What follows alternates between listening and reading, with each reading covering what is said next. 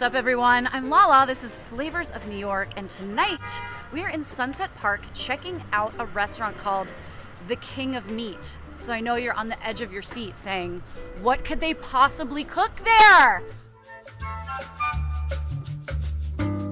We should go find out. Hi. Welcome to The King of Meat. I'm Lala. You must be Roger. Absolutely. Fantastic. The King of Meat. What do you make here? That's a dumb joke. Let's go. Show me. Sit down. This is Roger. He is the owner of The King of Meat. Are you also the King of Meat? That's what people say. Yeah? I'm the king. Apparently. Why did you name it The King of Meat? Because I also own The King of Fish. So You're a dual kingship? Dual kingship. Wow, that's a bold statement. Yeah. So, okay, first things first, how long has The King of Meat been in existence? It's been open for the past 10 months, so relatively very new. Yes. And you're getting a lot of press. You were telling me you had some articles and dishes on Eater. Yes. And Yes. that's amazing. Yeah, it is. I'm very happy about that. I also heard that you are, firstly, a lawyer. Yes, that's actually what I do for a living. Okay, so how does a lawyer like yourself end up in the food business? Well, it's a long story, but you know, as a lawyer, you actually provide a service. Sure. So all my life, I've been providing services, legal services, and I always love the fact to own a restaurant. I also play music in a rock band. I'm a drummer. Oh my God, amazing. So I always wanted to open like a bar restaurant with amazing food, amazing music, an environment, the people to have an amazing experience. So for many years, I put on hold on that. And then one day, finally, I decided to go ahead and make that dream come true. And I opened the King of Fish. But actually, I opened it a month before COVID hit. Okay, so King of Fish came first. Came first. And then King of Meat, how much longer? So King of Meat came, King of Fish was open in February 2020. Okay. King of Meat came February 2023. Okay. So 3 years after. So this place, very specifically, is a steakhouse. It is a steakhouse. But also a taqueria. Exactly. So the whole idea was that I wanted people to experience both by being in the same place. Okay. So a lot of steakhouses don't sell you tacos or anything else other than steak. So my idea was, why don't I do a steakhouse where you can get all the cuts that you want, or the meat cuts, but you also have a chance to get a handmade tortilla taco with ribeye in it, or a steak, or actually pork, which is al pastor, Oh my God, that is yum. made with the gyro machine. So that was the whole idea behind it, and this is where it is now. You have a great cocktail program, right? Oh yes, so the good thing about our cocktails at King of Meat and also King of Fish is that we don't buy anything. We make our own syrups here. Amazing. So, and we use fresh ingredients. That's why our cocktails are #1.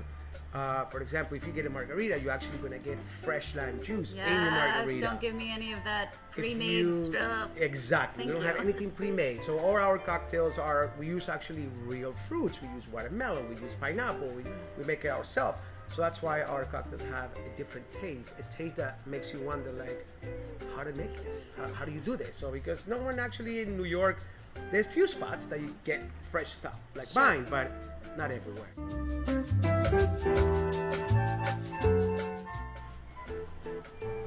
Here is your drink, Chupamelo. This is one of the most amazing drinks. Chupamelo. All right, so we have mezcal, the fresh lime juice, the mango syrup, Yes. and a little dry vermouth with Dry a little rim. You're gonna love it. It's very pretty. It's very pretty. Oh my God, it's really refreshing, and I love the smokiness of the mezcal with the sweetness of the mango. It's really balanced. It's beautiful. Thank you. And speaking of cocktails, I heard there's something else new going on here. Oh yeah, oh yeah. Tell me about So it. not only that I wanted to bring a steakhouse / taqueria, but I also wanted our customers to have also a place to go after they eat some good food, some good meal, and they say, I feel like dancing, or I feel like having a drink and a cocktail somewhere else. Where do you go? We have a speakeasy lounge that just recently opened. Okay. In the same King of Meat, which I can show you, where you can party, you can dance, you can do whatever you like, and actually, and the name of it's called the jail. Since I'm a criminal lawyer, Want to go to the jail? you want to go to the jail. I see what you're doing. So you see the relation. So Yeah. yeah, we just opened it, and it's actually an amazing spot for you to have a good time. We walked past a very specific wall You get mugshots taken in front Yeah, of that so wall? a lot of people have come in and they're like, oh, this is a mugshot wall. Like, yes. And then we have different type of mugshots you can take a picture of it, and you get to see, you can get food and a drink, and you can see, like, Okay, this is amazing because these are all amazing musicians. You've got Bowie and Hendrix and Elvis and Jim Morrison. I mean, yes, all of them have been arrested. So that's why it's part of the Speakeasy Lounge, the jail. So that's the whole meat behind it. surprisingly, I have not been arrested. Knock on wood. But if I ever do, I'm calling you. Your picture will be right here on this wall. Oh my God, I can't wait. That would be the upside. So this place is dope. Yeah. So and also we have a DJ booth. So most of the time we're gonna have a live DJ, and he's actually behind the jail. Actually, he's incarcerated, but he plays music. So. This is the appetizer. One of the ones that we have in the menu is melted cheese with chorizo and with chips on the side, so you can just dip in it. This is queso in a skillet with chorizo. Dear Lord, these chips look like they're made in house, which Yes. yeah, you got it. Everything in the house. Oh my God.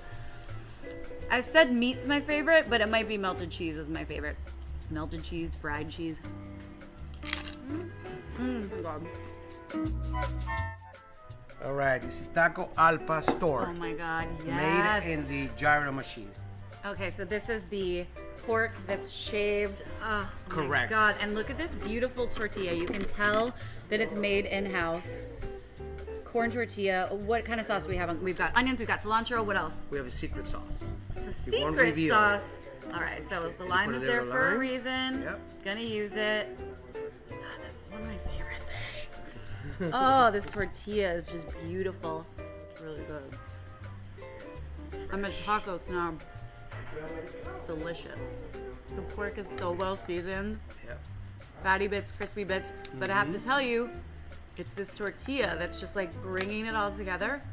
You Ah! can't beat Oh handmade my God, tortilla. you It's cannot. impossible. Never. I'm going back in.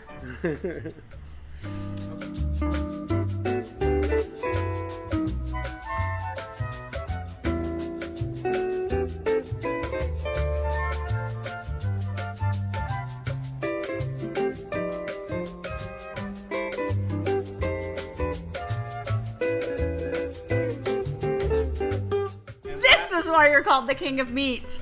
That's why. So as you can see, we actually don't put any salt on our meat. The salt exactly comes from the Himalayan rock salt. So you cut your piece, the more that you rub it, the more salt that you get. That's how you get to enjoy yourself. This is beautiful. So tell me about the cuts that you're having. What am I having here? So this is a bone-in ribeye. We decided to bring asparagus with garlic. So healthy. Thank you. Yes. What I love about this is you've got really beautiful char on this meat. And also you can see that the fat has been rendered. So obviously you're cooking this at very high heat. Yeah. Not putting salt on it. The like it really, like it tastes very seasoned. Yes. It comes through beautifully. Yes, that's the whole idea, and people actually are loving the fact that they can decide how much salt they want in the meat. I mean, So that's by the key to doing good that meat. with The seasoning. the seasoning, everything's in the seasoning. Thank you so much. I guess I have to have some asparagus as well. And that sauce is a garlic-based sauce? Yes, Awesome. it's fresh garlic on it. That's how we make Do you know what a challenge it is to not get everything all over my face when I eat on camera? It's difficult. Love it. Still got some crunch to it. Again, beautifully seasoned, which is usually my biggest complaint. So good. I've had a you. taco. I've had a steak. Yeah, you had melted cheese, I chorizo. did. Taqueria Steakhouse. Gorgeous. Thank you so much. I'm going to keep eating. Dessert time. Here it is. What do we have here? You have a homemade cheesecake. Like any good steakhouse, you gotta have the cheesecake. And I heard that your wife is the one who cooks this. Homemade, Oh absolutely. my gosh, that's so yes. sweet. Look at that. Look at that. Did you get the shot? Homemade. Your wife makes these desserts, Yes, correct? she does. She makes all the desserts here and a king of fish as well. Oh my God.